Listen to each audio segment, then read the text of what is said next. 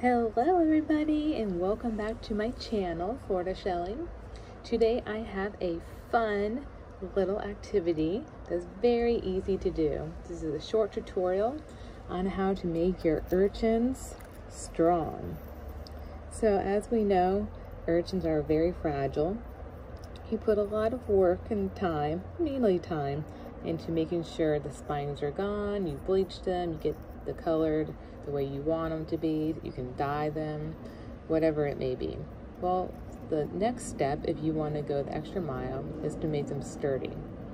So, very easy way. You just cover the entire urchin with glue. Now, I have this tacky glue here, and I should have taken the sticker off, and I'm sorry I didn't. I got this from Michael's. It was on sale for $2. And this is just the glue I happen to have on hand. You don't have to use this glue, but I love this glue. I use it for everything. So I'm just going to show you a quick tutorial on how to cover your urchin with glue. And as you can see, I have 3 here. I think I'm just going to show you how to do 1 or 2 to keep it short.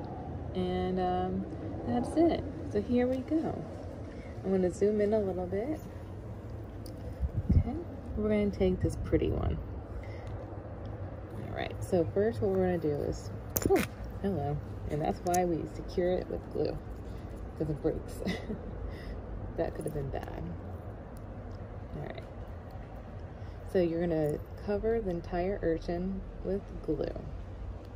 And don't be shy, because you don't want to go back and have to add more glue. I'm going to use my fingers to spread this out.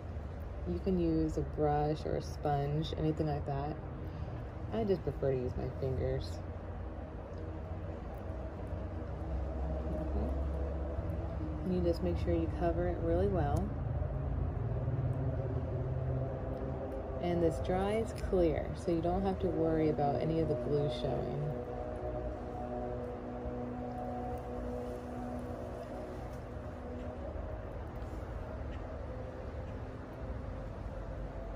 It's really fun, it's easy to do.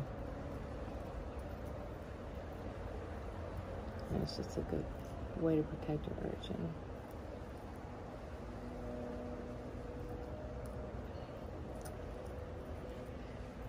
So after I finish rubbing the glue all over the urchin, I let it sit and dry.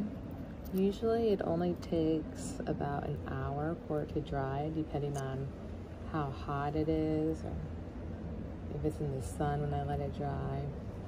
Right now, I'm going to let it dry outside and the sun is setting, so I'm just going to leave these out overnight. But it'll still be dry within an hour. Okay, so it looks like it's pretty good. It's all smoothed out, so that will go away. All right. That's it, and that's your urchin. Simple as pie. So, and what I like to do, I do this over a dish towel, but this is like a dish towel I use for everything, so it's got glue stains on it and stuff. I'm outside, so what I do is I just lay it on a brick to dry. That way when I go to pick it up later, it doesn't stick to anything. And that's it. Thank you for watching.